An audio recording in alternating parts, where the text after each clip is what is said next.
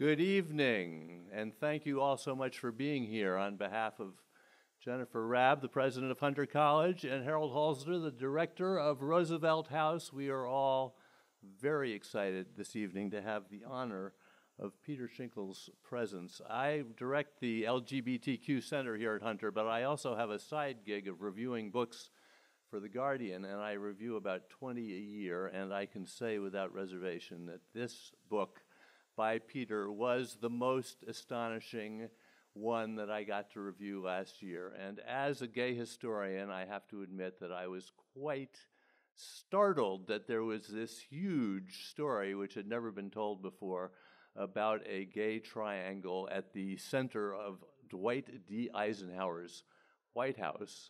And also, I was, of course, very familiar with the fact that one of the first things that Dwight Eisenhower did when he became president was to issue a disastrous executive order which banned gay people not only from employment by all federal agencies, but by all federal contractors.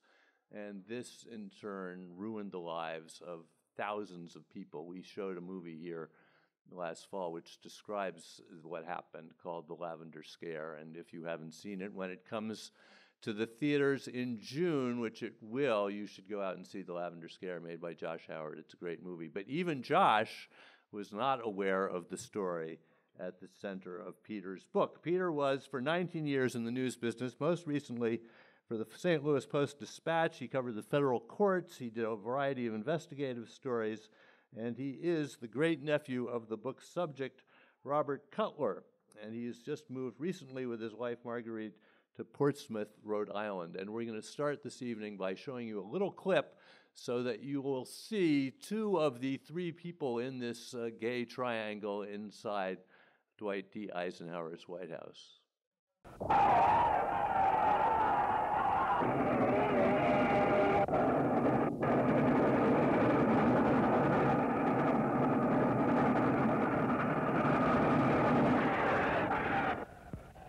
There's Lefty Lush, Assistant Senator Jim Duff of Pennsylvania. Candidate Eisenhower leaves the campaign special for a whistle-stop tour in Lancaster, Pennsylvania. These are members of the candidate's campaign staff milling around the campaign special. There's Walter Swan, Air Transportation Specialist, with Mrs. Fred Seaton, and Mrs. Swan. Standing around there, Steve Benedict, Gabe Hauge, Mrs. Adams, Mrs. Seaton, Mr. Seaton, Stu Newland of the press section, Governor Sherman Adams, Chief Eisenhower aide with General Robert Cutler. And the back platform is Dr. Gabe Hauge and General Cutler with the photographer who takes a short rest. General Eisenhower returns from his What's the Campaign special, and they're off to other ports. Peter, why don't you start by telling us a little bit about this man, Bobby Cutler, and what he did before he became part of the Eisenhower White House. Well, Robert Cutler grew up in Boston. He was born in 1895. He was one of 5 brothers, all of whom went to Harvard. He was the baby. And in the class of 1916 at Harvard, he was the class poet. He also gave an exhortation to the class in speaking to encourage them to defend the nation, to take their military duty, and to be good citizens. So he was very patriotic from the start, from the get-go. They were all Republicans, and they were fierce patriots. So Bobby enlisted through the Plattsburgh movement in Plattsburgh, New York, took his military training, served in World War I, came back, and went to Harvard Law, was one of the editors of the Harvard Law Review, had a successful law career in Boston. And then he became friends with Henry Cabot Lodge, a young Republican, son of the famous Senator Henry Cabot Lodge. So it was Henry Cabot Lodge Jr., a grandson, I should say. And he's the one who becomes ambassador to the UN eventually, right? That's correct. and ambassador to Vietnam under Right. President Kennedy. Bobby helped him win election in 1936 to U.S. Senate. And this sort of charted a career of getting involved in electoral politics. But he also was one of those Republicans who could work across the aisle.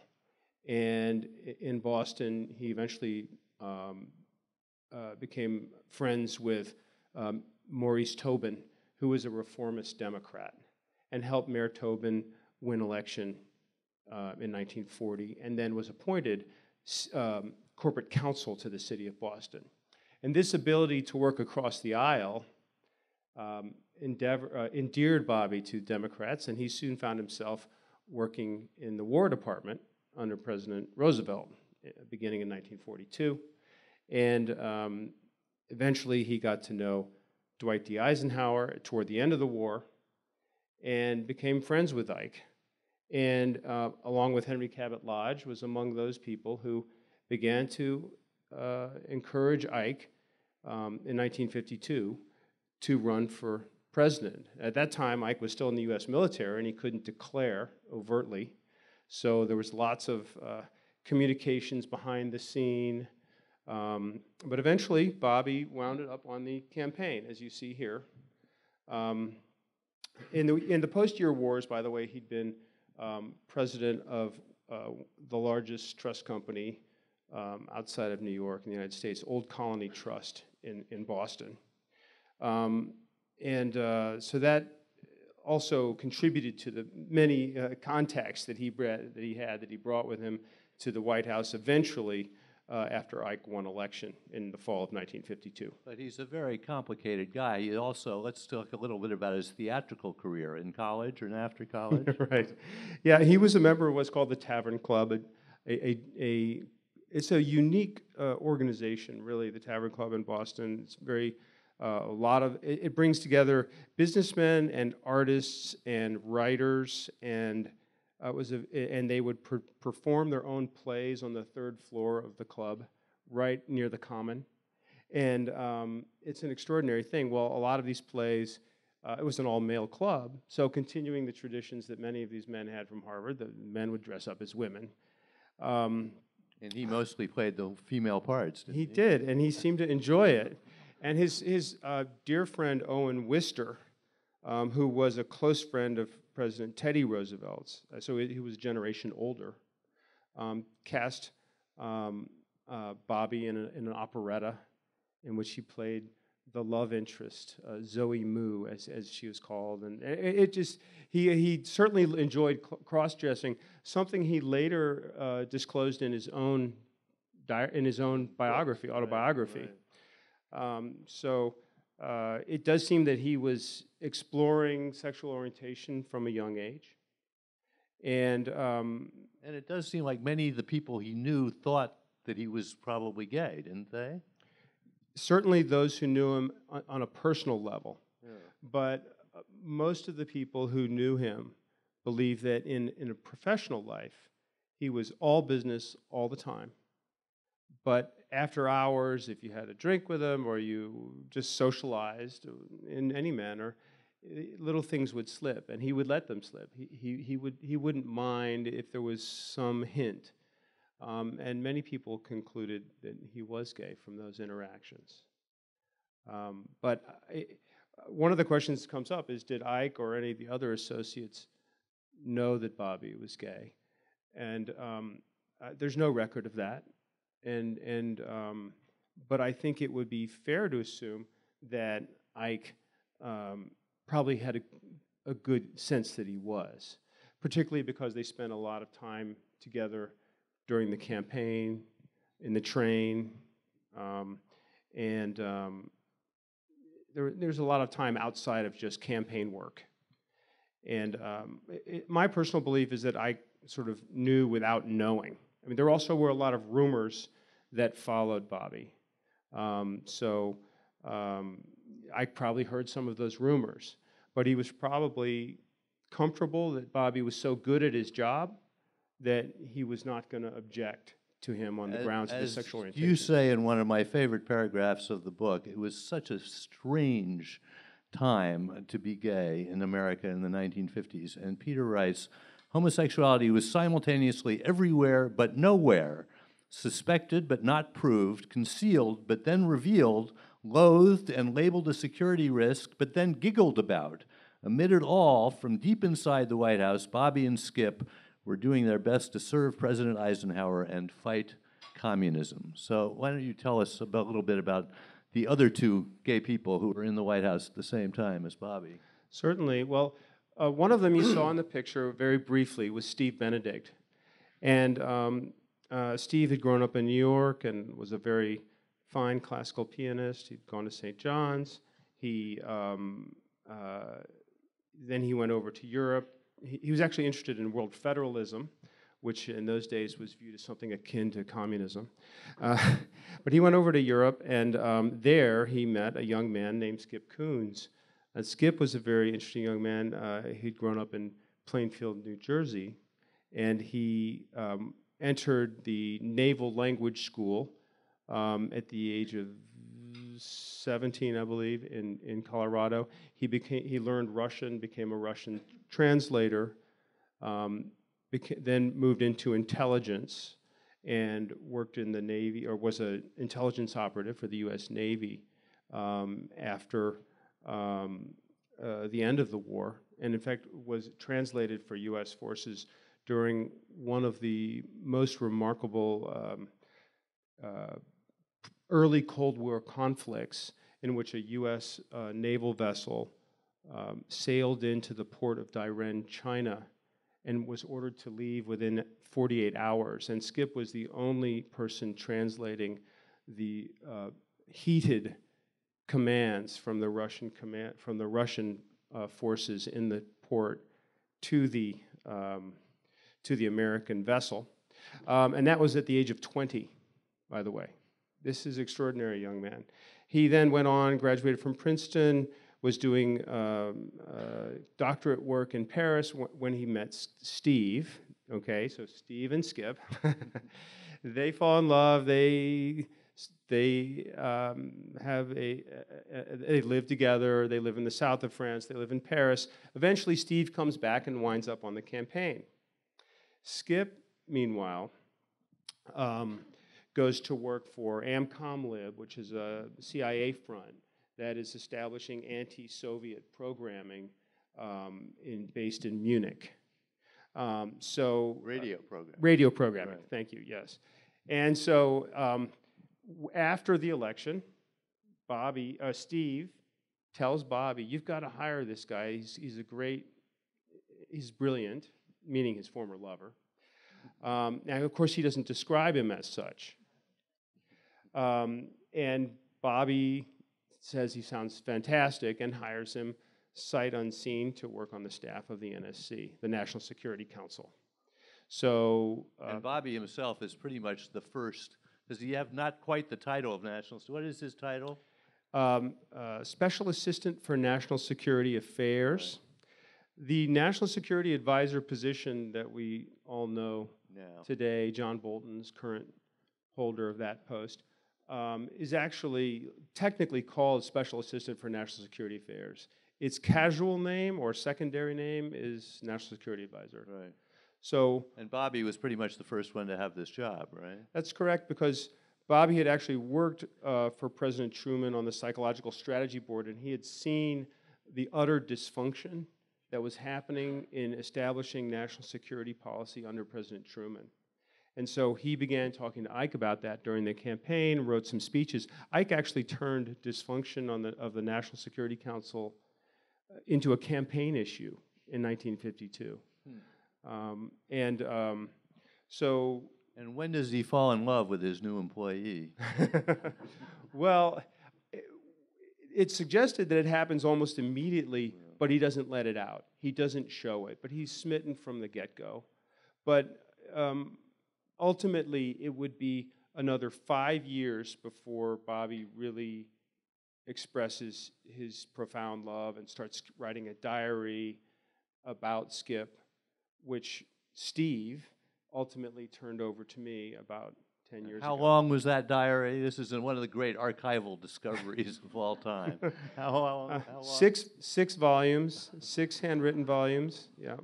about 125,000 words. And it's basically a 125,000-word love letter to him, right? It is, although there's a time there when, in about 1958, Bobby becomes infatuated with with Skip's lover, Gaylord Hofteaser. And so there's a few chapters of the diary go to Gail, but otherwise it's all Skip all the time. So, yeah. But the fascinating thing about Bobby Cutler is that it's not just the hidden love story. It is the story of the remaking of the National Security Council into the preeminent tool for protecting national security in the United States. President Truman had largely neglected the National Security Council, although that changed swiftly after the outbreak of the Korean War in June of 1952, but still Truman didn't really use it to its full potential.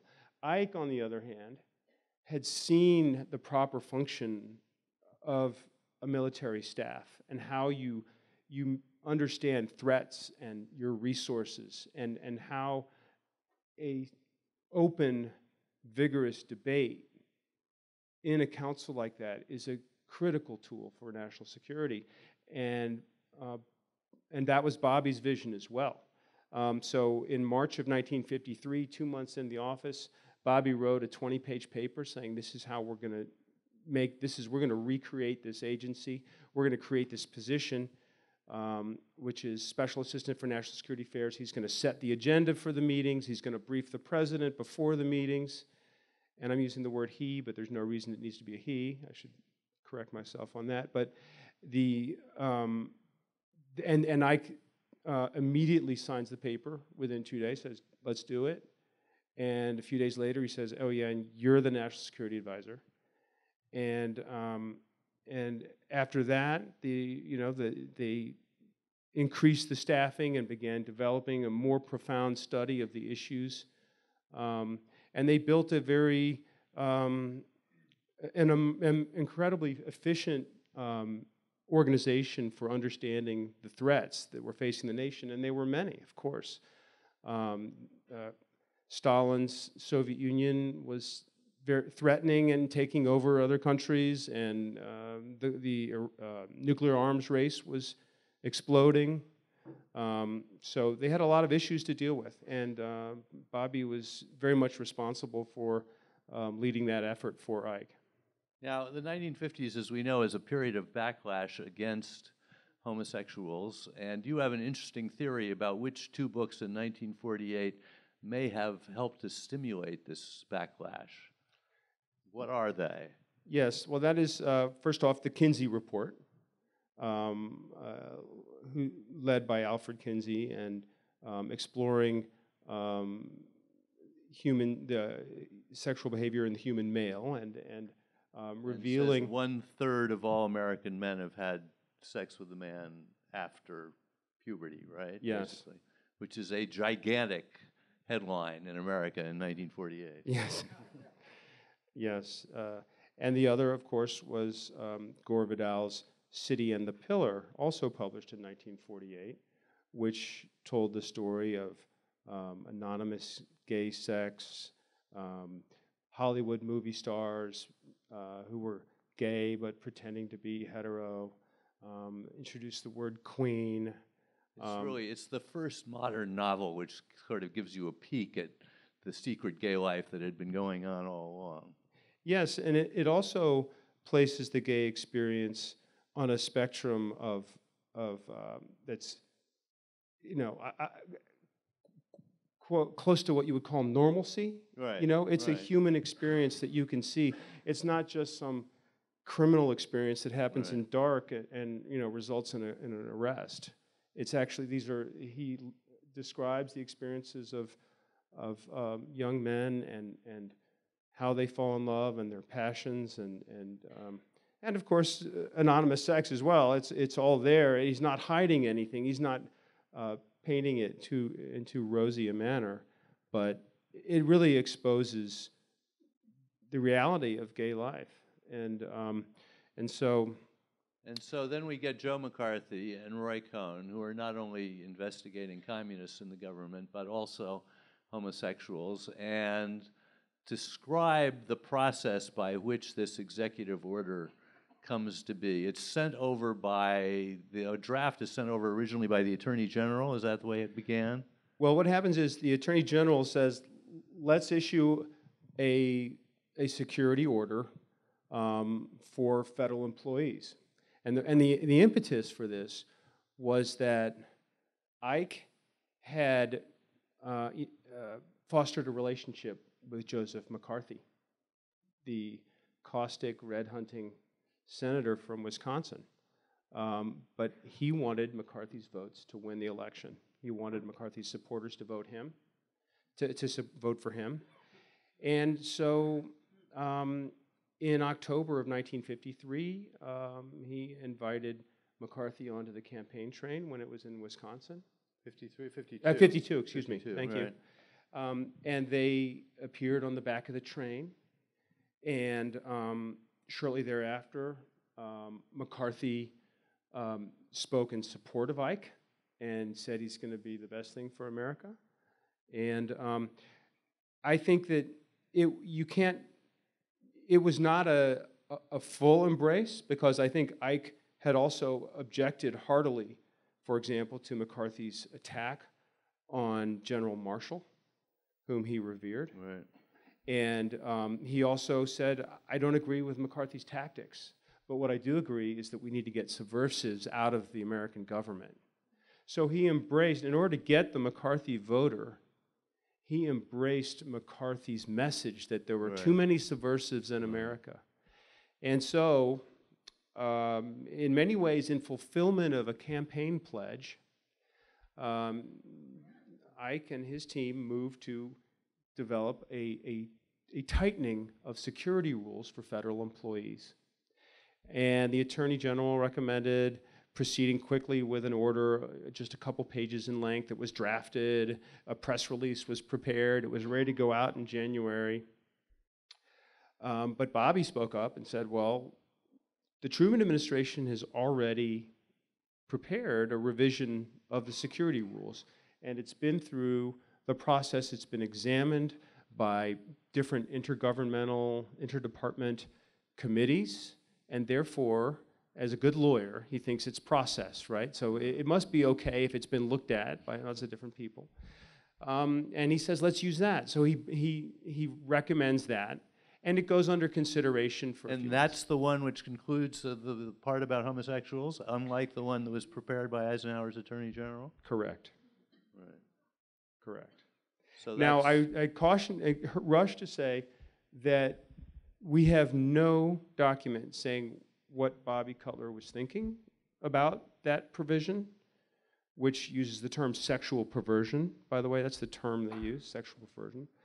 The way it's laid out is that it says that every employee coming to the government must be investigated whether they pose a security risk. Things that can constitute a security risk are drunkenness, deceitfulness, crime, sexual perversion, alcohol addiction. So it kind of leaves it open. It doesn't, I call it a peculiar ban, because it doesn't say anyone who's a sexual pervert can't be in federal office. It just says you should investigate whether they have one of these conditions and consider whether they are. Well, but the effect was that anybody who had any evidence of having had any homosexual activity was driven out of the government. Exactly correct. Yeah. In fact, in the State Department, you had Foster Dulles, the Secretary of State, had put in one of Joe McCarthy's top allies as his security chief. Right. And they created something called the Miscellaneous M Unit, which began to just hunt for homosexuals. I mean, they would take communists too, and did, probably, although identifying them is virtually impossible. But so it is peculiar. It's also peculiar because we don't know what Robert Cutler was thinking when he recommended that. We don't really know what Ike was thinking. There's very little discussion. What is sexual perversion? Not defined in the executive order. Sexual perversion today is something very different from sexual perversion then, right? Sexual perversion then meant one thing: gay people. Yeah. Now, let's talk about that code clerk who gets arrested when? In 1957, is it?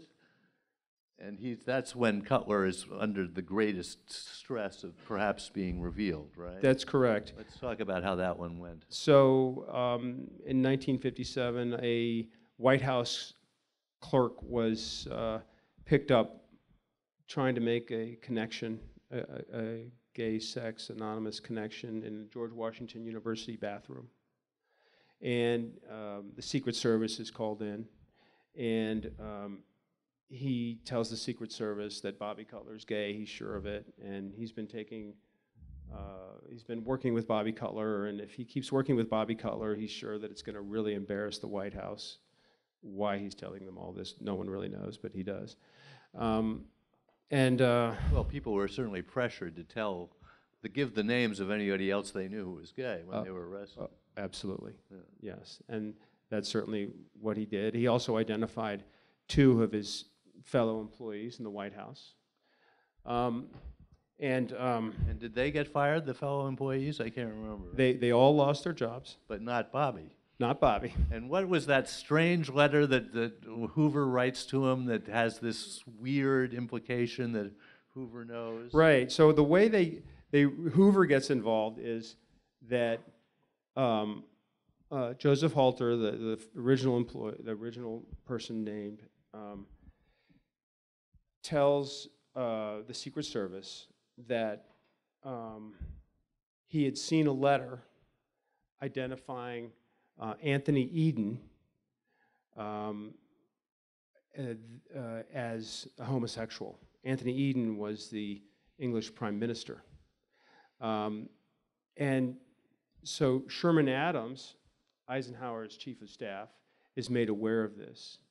And he's concerned that there's a security breach because he's seen a letter of some kind making this assertion. So J. Edgar Hoover is called in. Hoover rushes to the White House and immediately questions people about what's going on. He questions Bobby. Bobby doesn't know what letter this is. Hoover goes back to the FBI, looks through his files, realizes that it's a letter that he himself, Hoover, had written to Bobby in 1953, 4 years earlier, identifying Eden, who was then Foreign Secretary, not Prime Minister, Foreign Secretary, as a homosexual. No, but there's that letter when he's reappointed, when Cutler leaves the White House before the '56 campaign, maybe because he's nervous about being identified as gay, right? That's another FBI investigation that J. Edgar Hoover is well aware of, where William Bullitt, the former U.S. ambassador to the Soviet Union, identifies Bobby as gay and says that there are rumors running wild in Washington that he's gay. So Bobby is actually the first and the fourth National Security Advisor of the United States, because in April of '55, so 2.25 years into the first administration, he steps down. And he goes back to Boston. Maybe out of nervousness that this will be revealed in the '56 campaign, right? That's the operative theory. He claims he's just exhausted, and he may well have been exhausted. He probably was exhausted also because he was known to be an extremely hard worker. So he steps down, and eventually, after Ike wins re-election in '56, he comes back into office. Ike says, "I want you back." He starts in first week of January 1957, in Eisenhower's second term. So he's the fourth secretary. And is that when Hoover writes him this strange letter? I'm trying to remember. There was something about the salutation in the letter, wasn't there? Oh, yes, right. Yeah, he says, he calls him Bobby, and he writes it Bobbie. Right. And Bobby replies back, and he underlies the correct spelling of his name.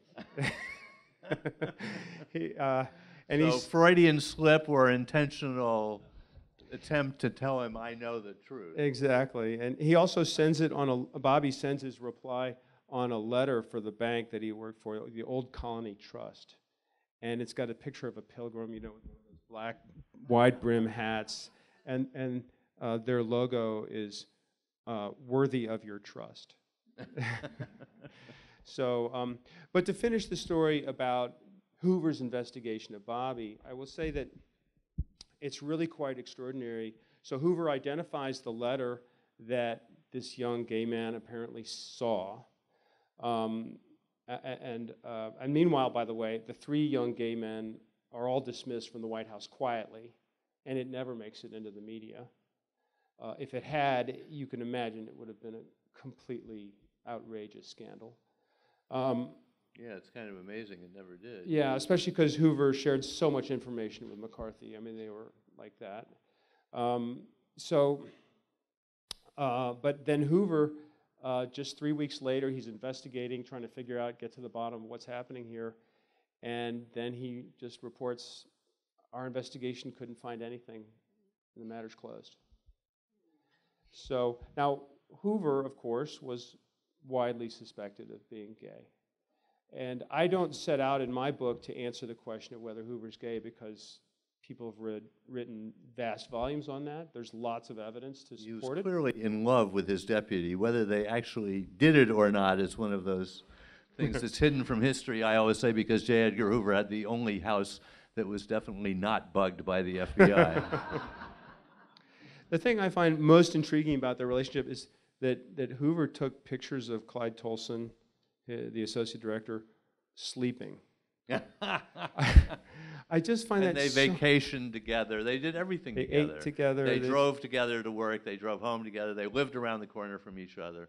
And Clyde inherited everything in J. Edgar's estate, of course. When Yeah. J. Edgar died. But did Powers, Richard Gid Powers, who did one of the definitive biographies, says it was clearly a spousal relationship, but whether or not it was sexual, we don't really know. Yeah, I think that's fair. So the interesting thing is, well, so Hoover needed Bobby because as National Security Advisor, he was in many ways the pipeline to the president. Hoover also could not attack Bobby because if he attacked the president's right-hand man, the president could get extremely unhappy with you. So my belief is that... You think Eisenhower was less afraid of Hoover than certain other presidents? That's a good question. I don't know. I don't know. The answer to that. I think I would not classify Ike in any way as afraid of him.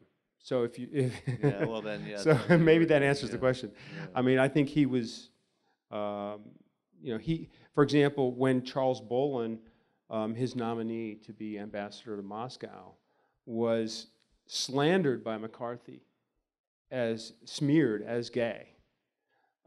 Which he was not. We don't think he was. We don't think he was, and there's no evidence that he was. It was just a smear because he didn't like the fact that Bolin had been translator for Roosevelt at Yalta and had, a long association with the Roosevelt administration and Truman administrations.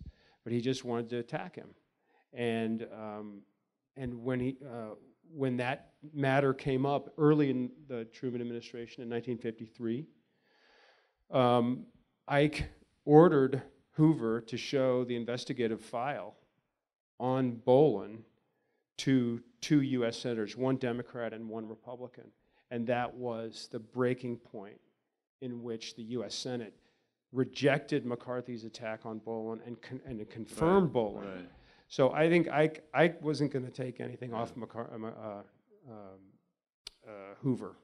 There are 2 things you need to know that we haven't mentioned. First, that Peter is the great-nephew of his subject, Bobby Cutler, and learned about his sexuality from your aunt? From who? My aunt and my mother. Right. Yes. And the other thing is, this is not just a book about gay life in the White House. It's also a book about everything else that Bobby Cutler did as National Security Advisor. So the coup in Guatemala, the coup in Iran, he does them all. This book has everything about the foreign policy of the Eisenhower administration, and it is fascinating. And we will take questions from the audience. Wait for the microphone, which is coming right up. Yeah, go ahead. Was there any indication of what relationship Vice President Nixon might have had with Cutler? Yes. Well, their relationship really began during the campaign of '52 when it emerged that Nixon had been collecting funds through a campaign fund created by wealthy donors in California. This ultimately led to the Checkers speech. But in the interim, on the campaign train, Bobby quickly worked with Ike to try to resolve this, and they thought about bringing in a Supreme Court justice to investigate it. And Bobby seemed to edge close toward dumping Nixon. I mean, Ike was close. It was questioned whether he was going to take him all the way through the campaign, and that sort of began the relationship. However, in the ensuing years, Bobby had a fairly cordial relationship with Nixon. They didn't, even though Nixon had a history of being a communist hunter himself, Nixon never appeared to go after Bobby. They traded postcards on vacation. It was a fairly friendly relationship. So, but there's no real clash between the two men that I could see. Yes, sir. Thank you. Thank you for a wonderful talk. How much longer did Bobby stay with Ike in the second time he went back? He ultimately left office in July of '58. So that was a year and a half. And what were the pills he was taking to stay awake and go to sleep every day? He was again exhausted. He also, late in his term, had made an almost single-handed push to make a dramatic change in U.S. nuclear strategy, which I describe at length in the book. Basically, he thought that he had worked with Robert Oppenheimer in 1953 and brought Oppenheimer into the National Security Council to talk about the risk of nuclear weapons and the importance of openness with the American public about nuclear weapons. I think it's quite clear that Bobby shared those concerns, and eventually those ideas, I think, built into a phenomenal degree of concern that he had about the buildup of nuclear weapons. He believed that it would be possible to build far fewer weapons and still maintain a deterrent. But his plan called for targeting cities instead of only military establishments. A very controversial plan. He reckoned that most nuclear weapons, many military facilities were already in cities, so in effect we were targeting cities already. And also that the power of nuclear weapons was so extraordinary that you just didn't need so many for a deterrent. And so ultimately, however, there's a major national security meeting National Security Council meeting in May of '58, at which there was a very robust debate, and the Army sided with Bobby, but the Air Force objected to it, and the Chief of Staff, Nathan Twining, also objected to it, and the idea died. And so there wouldn't be a substantial reduction in nuclear weapons manufacturing or construction in the United States for another 30 years. Until the intermediate nuclear facilities, intermediate nuclear forces, thank you. Intermediate Nuclear Forces Treaty signed by President Reagan, which of course is now President Trump is pulling us out of because he thinks that the Russians are violating it. But so, and in sum, your question was how much longer was he in there? I've kind of taken you down the rabbit hole here, but he left after about another 18 months.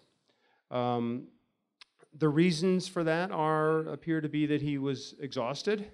He was taking uppers and downers, wasn't he? He was.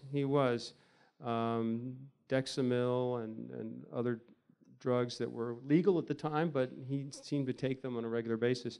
But also at that time, Skip had moved to Paris, and his love for Skip had blossomed in July of '57. After the scare of the investigation in the White House, which Hoover dropped, Bobby basically fell head over heels in love with Skip and began keeping the diary. And however, Skip moved to Paris, began to work in the U.S. Embassy. What exactly drove Bobby's retirement in July of '58 is unclear. It's probably some combination of exhaustion and infatuation with Skip, but he was there about 18 months.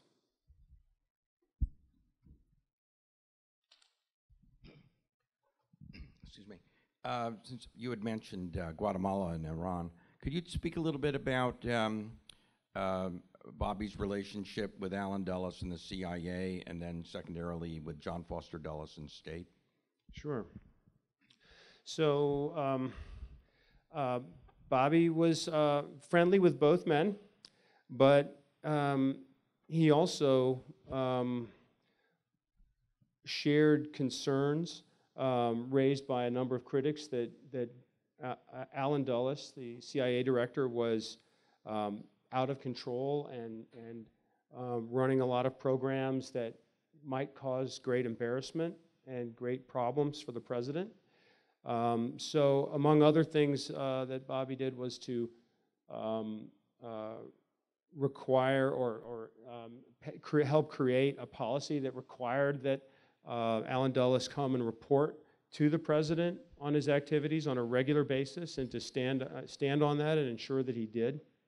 But ultimately, when it comes to, for example, the Iran coup, Bobby, in the early phase, that was in August of '53, so the first year of the Eisenhower administration. There were a fair number of discussions in the National Security Council, and Bobby recommended considering a path that would separate U.S. policy from Great Britain's. What started the Iran coup was that Iran, under Premier Mossadegh, had nationalized the Anglo-Iranian oil company, and the Brits wanted it back, basically, was what it came down to. President Truman had steered a neutral path and had refused to take stands, and Ike, when he first came in, said he would do that. And in some of the early National Security Council meetings, Bobby recommended that the U.S. Take a separate path from the Brits and perhaps contemplate something like even buying the Anglo-Iranian assets and creating a company out of them. How that exactly would work is really unclear. Ultimately, Allen and his brother Foster Dulles at State organized a coup that came very close to failing, but succeeded in '53. But Bobby was friendly with both men. They were cordial, but it was not a close relationship. They were clearly on a more aggressive, anti-Soviet,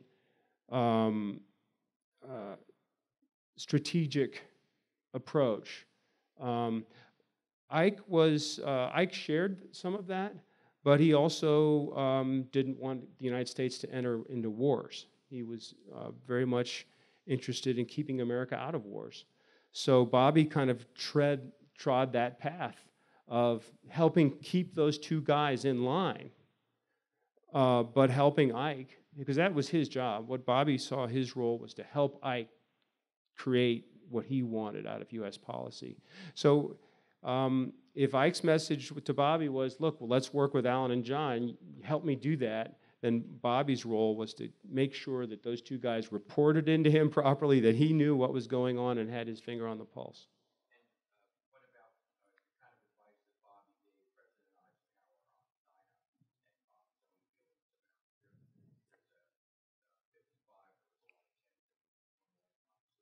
tension and a second quick after that is, are his papers out of the Eisenhower Library?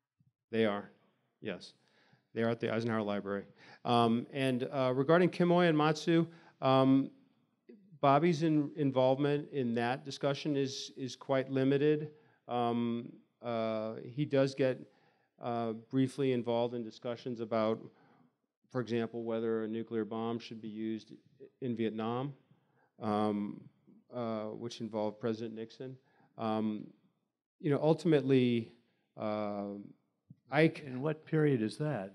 That's 54. Oh.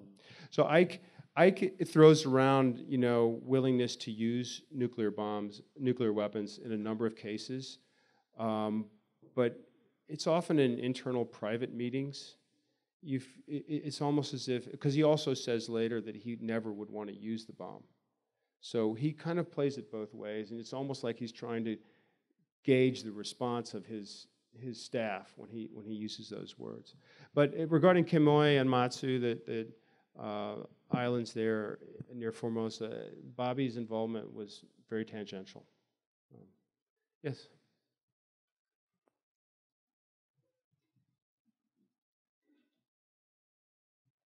Were there any stories that you were able to find out that you revealed back to your mother or to your aunt that they were unaware of? Well, neither of them was aware at all of Steve Benedict or Skip Coons. What they did know was that in later years, in particular in the 60s, that Bobby would often come to family events and he'd have a man there who was 30 or 40 years his junior. And this made them a little uncomfortable. That was the extent of their understanding of Bobby's sexual orientation. So it's fair to say that pretty much the whole book, apart from the stuff about the Cutler family, was all new to them. Although... You want to show us the people that we're talking about? Yeah, let's take a look at a few slides here.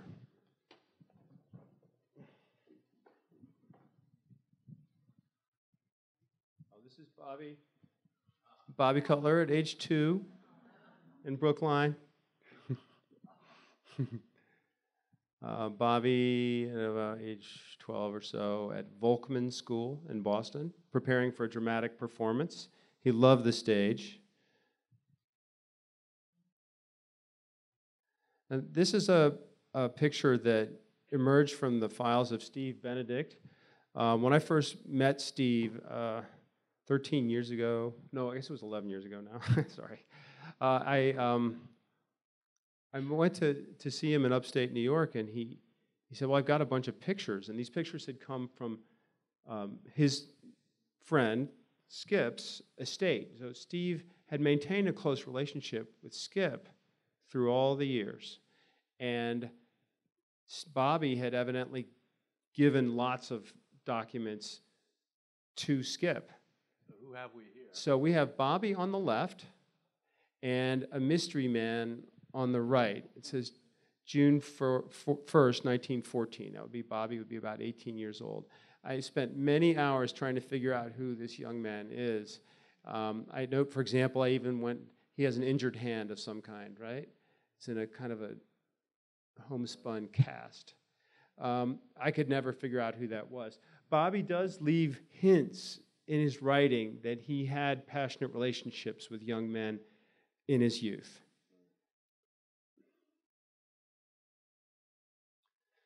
This is Bobby at Plattsburgh, the military training for World War I near Plattsburgh, New York. Bobby's here on the right. Bobby with the Harvard Law Review, class of 1922.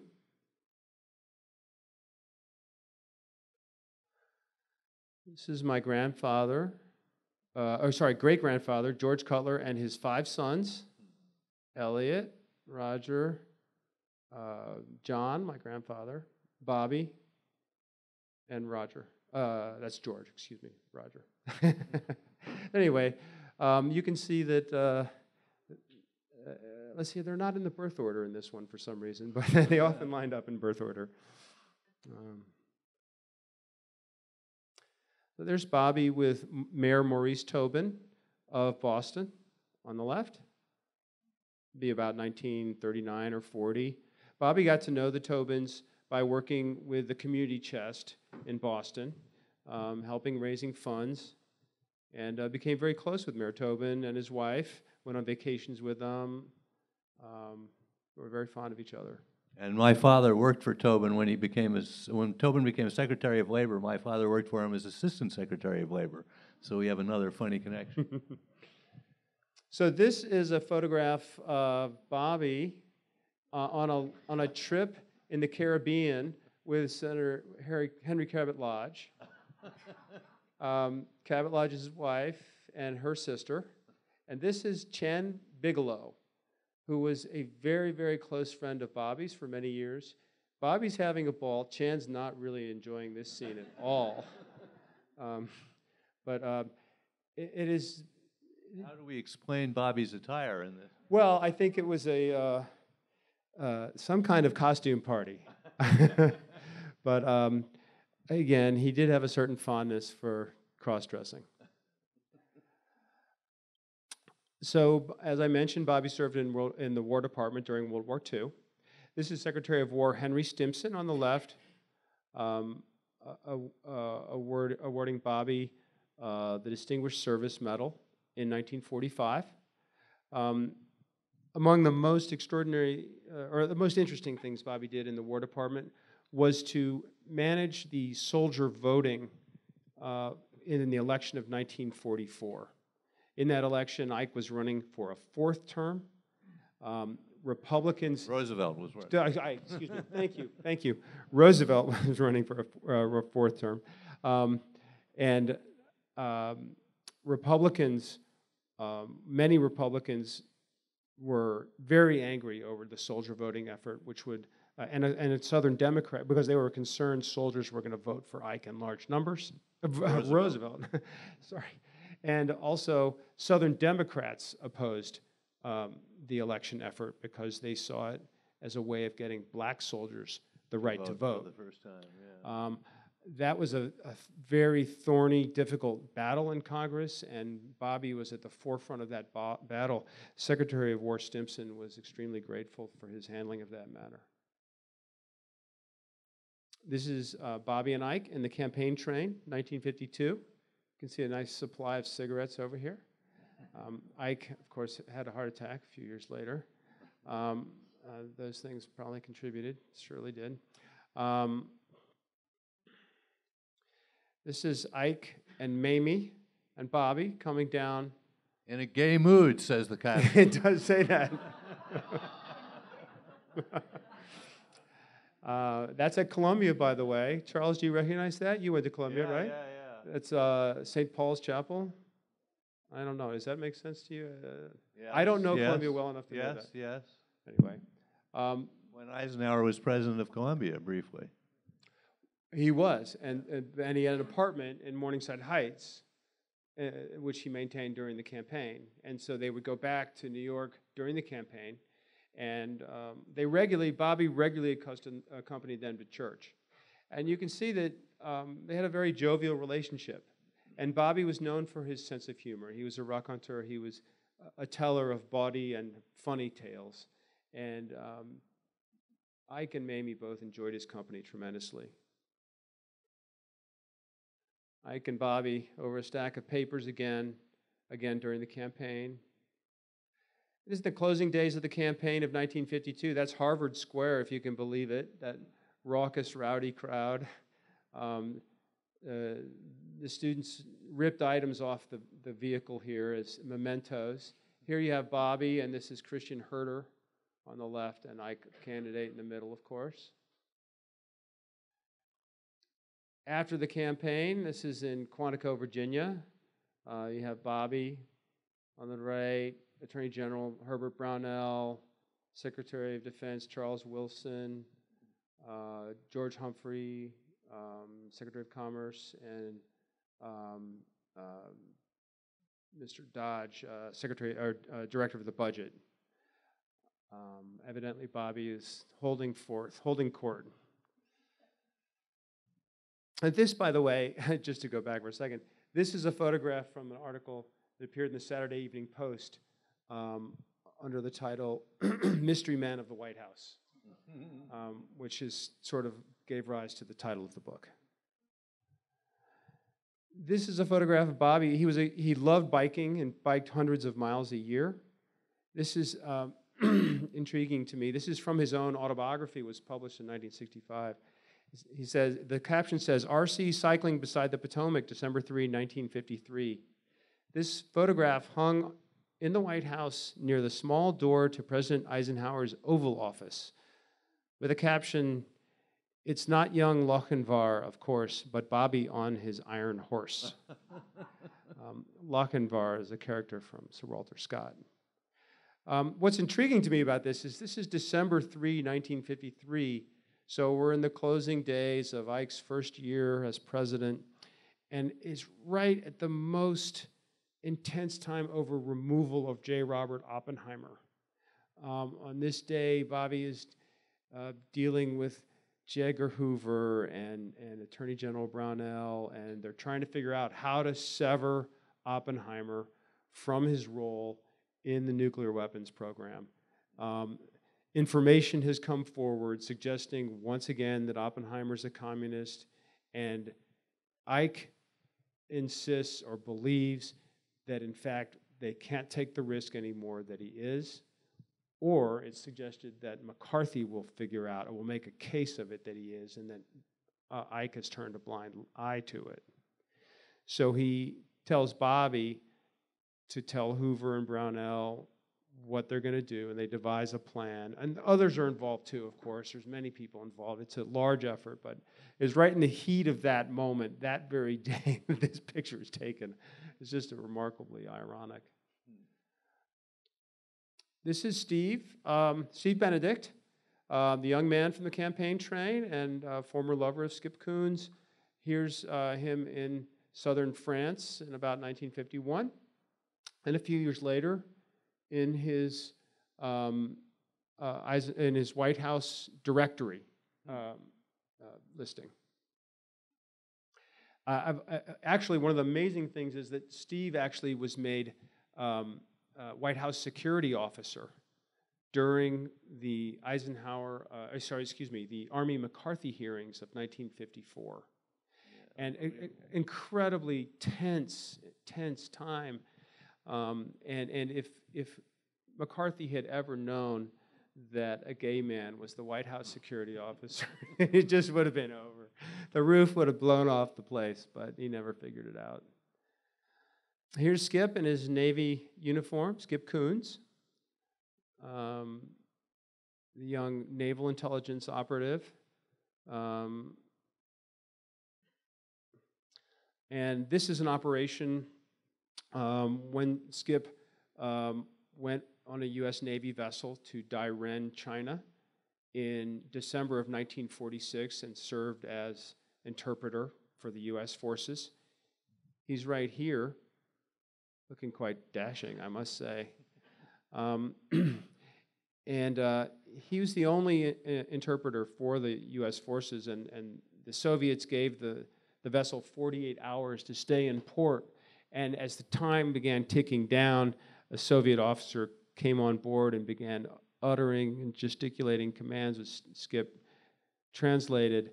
The vessel quickly departed, and this became a front-page story of the New York Times that the Soviets had ordered the Americans to leave Dairen, China, which was supposed to be an open city under the terms of the Yalta Accords. So this is a very early conflict in the Cold War, and Skip was really at the fulcrum of this clash, if you can imagine that, between these forces. This picture actually was taken by a life photographer who was permitted to go on the vessel by the admiral who set up this voyage, and specifically asked Skip to go on it. The picture never was published by Life because the Truman administration blew up, and they didn't want any more stories because it blew up into a huge matter. The Soviets denied that an ultimatum was issued Truman denied that an ultimatum was issued. But the story was out there that it was, and it was from the front page of the New York Times. The New York Times and Time magazine took the Truman administration to task for yielding too quickly to the Soviets as a little-known episode of the Cold War. This is Skip in his black convertible right here, and his, excuse me, I'm so sorry, and his lover, Gaylord Hofteaser, and that is his real name, right there. Gay car. And this is a house that they lived in Alexandria, Virginia. It is called the Dr. Dick House. That is not, that's for real. That's not a joke. It was owned by Dr. Elisha Cullen Dick, who actually ministered to President Washington on his deathbed. This is Bobby and Skip. So we spoke about Bobby falling in love, head over heels in love, with Skip in the summer of '57. This is in the summer of '57 at a place called Dumbarton Oaks in Washington. It's a beautiful estate. It's currently owned by Harvard University. And this is the pool. Bobby, I guess, had some long affiliation with Harvard, of course, and somehow got ability to swim there with Skip that day. This is a photograph that emerged from Steve's files again. I was just astonished to find this when I first saw it. I just couldn't believe it. To finally find the pool and find the location was its own little adventure. But later in his diary, Bobby describes dreaming of Skip, golden and tanned at the pool at Dumbarton. So he himself, Bobby himself, will reminisce over this image as his relationship with Skip evolves. So in May of '58, and we're getting toward the end, I promise. I'm sorry to be going so long. But in May of '58, Bobby, when he's still at the end of his National Security Advisor term, he goes to Venice with Skip. And this is taken in St. Mark's Square, and Bobby will eventually tape this into the diary. So this is actually from the diary. And this is a postcard that after Bobby's left the White House, he writes this postcard to Ike. He travels to France with Skip, and it says, August 23, Dear Mr. President, Skip and I drove over in his car to see these areas of your great landings and to pay our respects. So he's gone to the U.S. military cemetery in France, in Normandy. It is very impressive and interesting that the large crowds of visitors on Saturday were mostly French, yours, Bobby. So there's a couple intriguing things about this. First, of course, is he just introduced Skip, right? Now, Ike would probably remember Skip, who had left the National Security Council staff a few years ago. It does kind of raise a question about how much Ike actually knew about Bobby's feelings for Skip. And then there's of course, the address is funny, right? The President, the White House, Washington, D.C. It got there somehow because this is at the Eisenhower Library now.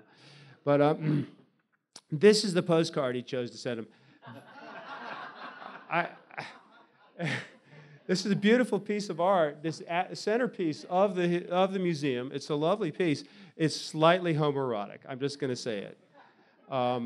It's called, I think, The Spirit of American Youth Rising in the Waves, by an American sculptor. But I don't know what message he was sending the president. But eventually, Bobby gets Skip to come back to Boston, gets him a job at First National Bank of Boston, and buys him a sailboat, of course. And here they are on the boat. Bobby goes through a torrent of agony. He can never get enough love from Skip. It is a story of unrequited love. It is painful, but it is universal. It's a universal human experience. You don't have to be gay to have unrequited love. And so he leaves Boston, and he says, I need to go back to work, and I'm going to go to work for the man I respect most, and that's President Eisenhower. So he goes back. Ike makes him the first director of the Inter-American Development Bank. This is a bank because Ike's brother Milton believed fervently that the lack of development in Latin America was leading to radical movements and a very serious communist threat in Latin America. And so what we needed to do was foster development in Latin America. Imagine that approach. How radical is that, huh?